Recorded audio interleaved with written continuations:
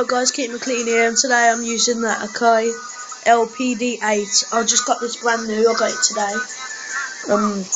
You can use it with vurtrial 8. It's free for the vurtrial DJ software. So basically what you do is, I'm just gonna turn it off. I've already loaded it all out. If you press the buttons on, select lpd8 custom mapping. And then, when you press the buttons, it learns them. The software learns them, and then when you click on them, down here, they appear down here. And when you click on them, they appear up here.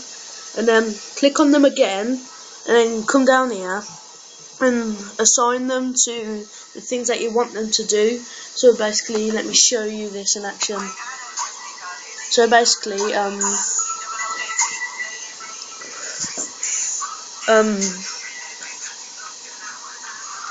this one started the sampler. Now I press that, it turns the sampler off, back on, and then this one's loop, as you can hear. And if I press this one again, it turns it off. If I press the sampler, it turns the sampler off. So yeah, it's easy to use it if you have it's easier if you have vurtrial DJ, because the software that it normally comes with,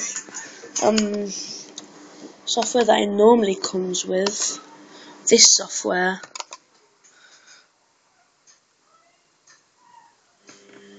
that ain't me, that's my brother. This software that it comes with is quite hard to use, and you can't get any sound out of it sometimes. So yeah, this ain't got nothing on at the moment. So I could come off this, go back onto it. Yeah, so yeah, it doesn't really work properly, this don't. So yeah, should have presets on it, but looks like it don't. So yeah.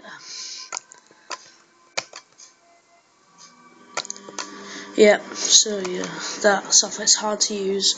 This is like the easiest option you can go for, vurtrial DJ. It's completely free, as I said, and works fine with this. Just gotta set them up.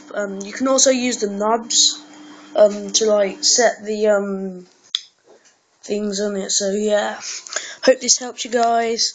And peace.